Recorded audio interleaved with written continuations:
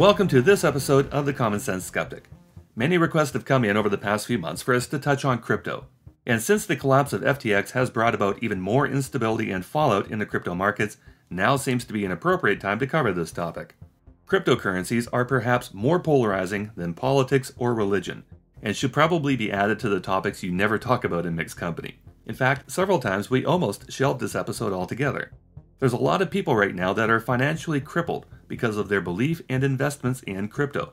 And this episode might not be what they want to hear.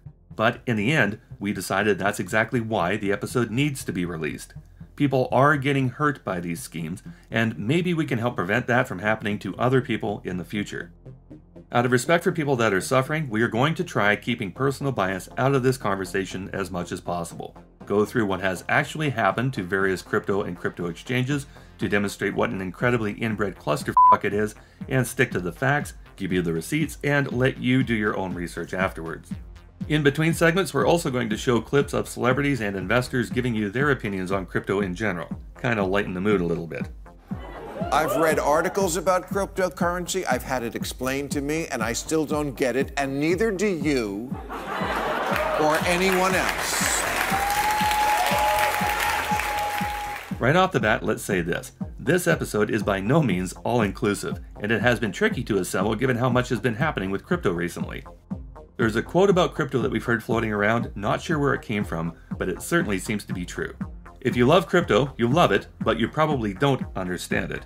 If you hate it, you probably hate it because you do understand it, and you can't fathom why other people can't see what you see. John Oliver had the perfect way of describing crypto in this opening monologue. We're going to talk about cryptocurrencies. Everything you don't understand about money combined with everything you don't understand about computers. Let's start out simply by acknowledging that crypto isn't one single thing. This is an umbrella term that's used to discuss this topic broadly. Kind of like how cancer isn't one single disease, it covers a wide spectrum, so there's never going to be a universal cure for all cancer. Cryptocurrencies break out into 4 different types. The 4 main types of crypto are store of value, digital currency, utility tokens, and security tokens. Again, not unlike cancer, which has 4 stages, some of which are hell-bent on destroying you right away, others you can live with for a long time, until the right conditions come along that will cause it to metastasize. Now, we could go through every single coin, shitcoin, and token and elaborate on the minute differences between them, but for right now, we're just going to give you one singular cold hard truth. They are all the same. Exactly the same. Stop screaming at your computer. Regardless of what technology backs them, regardless of their current trading value, regardless of who their celebrity spokesperson is, every single cryptocurrency out there relies on one overriding factor: trust. Substitute, if you prefer, confidence or faith, because for some people, crypto seriously is their substitute for religion. But as soon as trust, confidence, or faith in a cryptocurrency falls to zero, so does the value of that coin. And that's why, according to CoinOpsy, there have been 2,421 failed cryptocurrencies leading up to May 24th of 2022. Many of them likely targets of pump and dump schemes like crypto calls, as seen on This Week Tonight with John Oliver. This market is essentially the Wild West and ripe for exploitation. For instance, it can be easy to manipulate the value of certain coins through things like pump and dump schemes. Regulators crack down on those when they happen with stocks, but they've been slower to act in the crypto market. And that may explain why some groups have felt perfectly comfortable posting videos like this. Welcome to Crypto Calls, a leading cryptocurrency pump group, where we skyrocket the value of coins for 6 hours at a time. To start, create an account on the Cryptopia exchange and fund it with Bitcoin. For information about our weekly pumps, including the name of the coin we are pumping, follow our Telegram channel.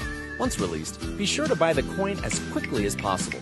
When everyone in the group has purchased the coin, we will begin advertising it to other investors on social media: Twitter, Instagram, YouTube, StockTwits, Discord, and Telegram. Everyone is involved in marketing so that we can achieve maximum profits. Throughout the 6 hours, we will see 2 to 3 major pumps powered by targeted marketing. This will be an opportunity for our members to take some profit. When it is time to sell our full positions, about 5 hours into the pump, place our sell orders above market price. During the final hour, outside investors will fill our orders as they FOMO into the coin that we have increased in value 1,000 to 2,000%. By the time that the 6 hours is up, everyone in our group will have sold for profit. Crypto Calls. Together, we profit. Holy shit! It's kind of destabilizing to see a brazen advertisement for something that you could have sworn was illegal. This may be the first you've ever heard about crypto calls, but we promise you've heard about this next pump and dump scheme that's happened far more recently. In December of 2013, two software engineers named Jackson Palmer and Billy Marcus launched the Dogecoin as a sarcastic meme coin using a Shiba Inu dog meme as their origin, making it the first ever meme coin. The year it came out, Doge reached a high value of 4/100ths of a penny, so 25 to the penny, 2,500 to the dollar. 2 years later, it dropped 80% to an all-time low of 8/1000ths of a cent. For several years, Doge simply existed as a means of tipping social media content within its own community, without attracting too much outside attention or notoriety, until the summer of 2019 when Binance listed Doge on their exchange. Shortly afterwards, the dog shit coin caught the attention of Elon Musk, Snoop Dogg, and Gene Simmons, who called himself the god of Dogecoin because reasons. These three men and other celebrities started tweeting about it, and for whatever reason, Musk decided to promote Doge as the inevitable future of crypto, set up to swamp the global financial system. And he started pumping the hell out of it, making unfounded statements regarding Doge and retweeting these ridiculous memes of himself with that theme. By all accounts, Musk was putting his personal brand on this meme coin, so his followers started buying it up. In 2021, he went so far as to tell his legion of Kool-Aid drinkers how he was going to send a literal Dogecoin to the literal moon. Musk is pretty much the sole reason why the price of Doge started climbing in 2021 and spiked at 68.61 on May 8th of 2021, the same day that Musk went on SNL and performed this skit. Well, now, The Doge Father. all right, cool. So what is Dogecoin? Yeah, like I said, it's a digital currency. Now, Colin, are you making any sense of this? My question is, what is Dogecoin? I keep telling you, it's a cryptocurrency you can trade for conventional money. So it's a hustle. Yeah, it's a hustle. Why did you say that, man? Doge Father, everybody. It's a hustle. To the moon! The price of Doge plummeted immediately afterwards to below 20 cents. Two very weak and short-term rallies brought it above the 30-cent mark in the months that followed, but since early 2022, Doge has spent most of its time hovering between 6 and 8 cents. People collectively lost billions following Musk up the Doge mountain and off the cliff, a fact that Musk brushed off at the 2022 TED Talk when he was asked about this by Chris Anderson. If I had a Dogecoin for every crypto scam I saw. Do you regret sparking a sort of storm of excitement over Doge and, you know, where it's gone, or? I mean, I think Doge is fun, and, you know, I've always said don't bet the farm on Dogecoin, FYI. Right. You know. I like dogs and I like memes, and it's got both of those. It would appear Musk really couldn't care less about people who trusted his endorsement of this scheme, which he apparently pumped because he likes dogs and memes. But considering Musk is now being sued in federal court in New York for his part in the Doge pump and dump to the tune of $258 billion with a B, he might just be having second thoughts about that now. The federal court in Manhattan has allowed a class action to be filed against Musk, headed by Keith Johnson, declaring that Doge is a crypto pyramid scheme headed by Musk. From the filing, Johnson's complaint states, defendants falsely and deceptively claim that Dogecoin is a legitimate investment when it has no value at all. Since defendant Musk and his corporations SpaceX and Tesla began purchasing, developing, promoting, supporting, and operating Dogecoin in 2019, plaintiff and the class have lost approximately $86 billion in this crypto pyramid scheme. This case was filed in June of 2022, 1 year after Musk was on SNL, because Doge never recovered from this. And just in case people think this is a frivolous lawsuit by a disgruntled crypto investor, there have been other more serious developments in this case.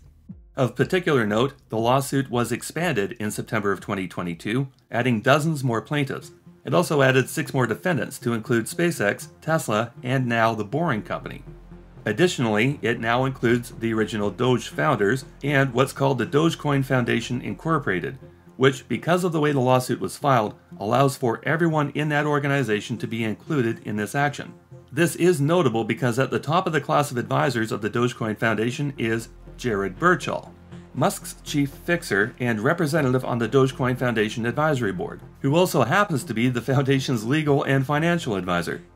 So we might actually finally get to see that slimeball banker on the stand under oath for this trial. See any other names on there you might recognize? How about Vitalik Buterin, the founder of Ethereum? He's involved in this now as well. But it gets better. Another remarkable thing about this case, which is moving forward with initial conferences scheduled for February 24th of 2023, is that because Musk involved his 3 companies in this garbage, the foundation of this case is racketeering.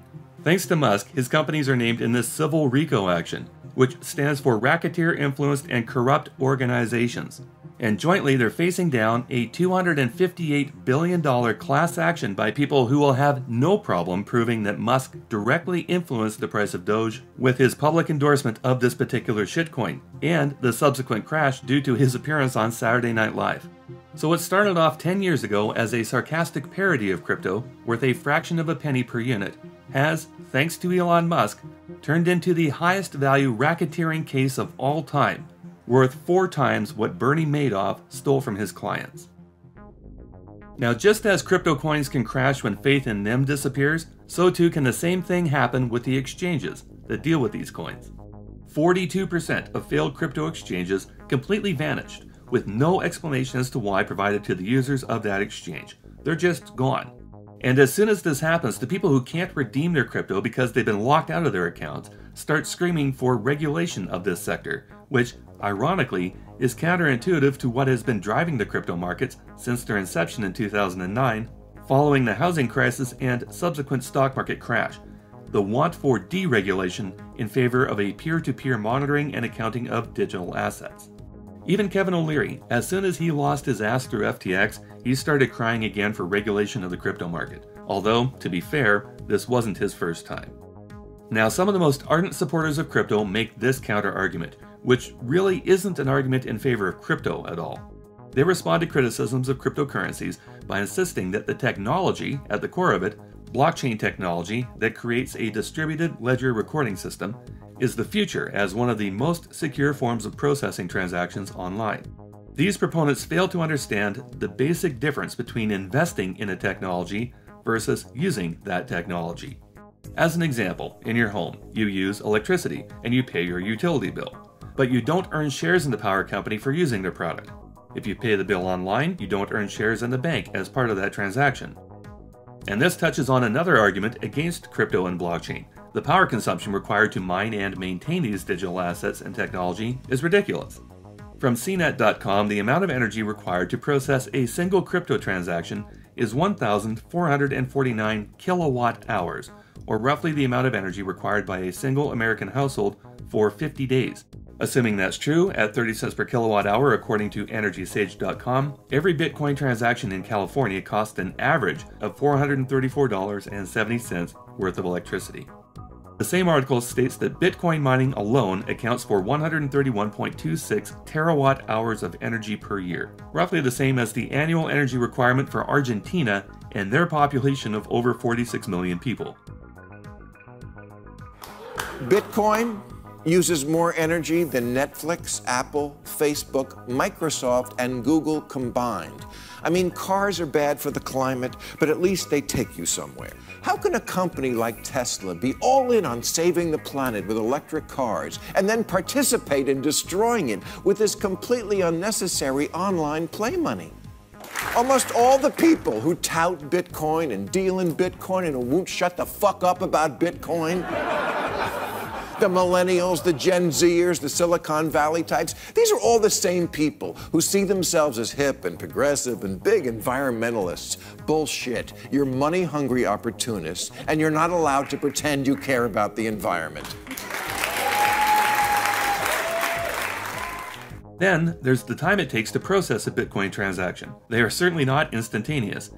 CoinMarketCap.com says the average confirmation time of a Bitcoin transaction is about 10 minutes. OriginStamp.com states that in most cases, Bitcoin transactions need 60 to 90 minutes to complete. This type of delay alone would make instituting Bitcoin as a currency for small transactions unfeasible. That being said, the technology behind Bitcoin, the blockchain technology, certainly has advantages while conducting online commerce. A distributed ledger that allows for a decentralized and secure record of crypto transactions that are, in theory, immutable, meaning impossible to erase or replace recorded data. We say in theory because blockchains have been hacked, which makes sense. It's computer code, and some people's miserable purpose in life is to find ways to benefit themselves by corrupting such things. This MIT Technology Review article outlines how in January of 2019, an attacker managed to rewrite the transaction history of Ethereum Classic to the tune of $1.1 million. Ethereum, of course, is also attached to another blockchain product called NFTs, or non-fungible tokens, for things like digitized artwork, which makes it impossible for other people to collect their same creation, for example by dragging and dropping it to their desktop. Buyers purchase tokens of said artwork from the artist, and the blockchain tracking it allows that artist to collect royalties automatically every time the artwork token is resold to somebody else who can't figure out the drag and drop function on their computer. Which is why Keanu Reeves had a bit of a laugh about NFTs in a recent interview. They made NFTs for the new movie, and there were like 100,000 of them, and the site broke like in the first few hours because there were over 300,000 people in the queue trying to buy these NFTs for $50. And so like when you think about the concept of digital scarcity and things that are, you know, they can't be copied. That are easily reproduced. Well, but they're not the same, right? It's not a fake version of you. And of course, because the transactions are being tracked by the blockchain, that investment is completely safe. Right, Justin Bieber? Right, Madonna? Right, Michael Jordan? Blockchain technology keeps your investment completely secure. Just ask Logan Paul. See, having an asset tracked by blockchain might ensure you don't lose ownership of your Fugly Monkey cartoon JPEG, but it does nothing towards making sure you don't lose any money on it. If you bought one of these god-awful masterworks at the peak and held onto it, you might as well have taken your money outside and roasted marshmallows with it. That money is gone. Now getting back to cryptocurrencies, let's see how far this contagion has spread. According to CoinGecko.com, they are tracking 12,431 different coins in 92 different categories, trading across 641 exchanges with a global cryptocurrency market cap sitting at just over $1 trillion, which is now down about $2 trillion, or 65% from the all-time high at the end of November 2021, only 14 months ago. This system of wealth redistribution uses insane amounts of energy to facilitate, and in the end does not give consumers a usable technology when buying normal goods and services. Yet some people swear that this paradigm is somehow going to take over global finance, mainly because John Everyman is tired of the government regulating their money, until their accounts disappear and then they're singing a different tune. Crypto is reminiscent of how Airbnb was supposed to upend the global hotel industry by owning no hotel rooms, or how Uber was going to revolutionize taxis by owning no taxis. On a similar token, crypto has created a global network of pseudo-finance that is financially and physically worth absolutely nothing. So how exactly did we get here? Let's take a quick time out before getting into the next portion of this special report, because we've still got a lot of ground to cover. Part 2 of The Truth About Crypto is coming up as soon as you're ready, and click right here.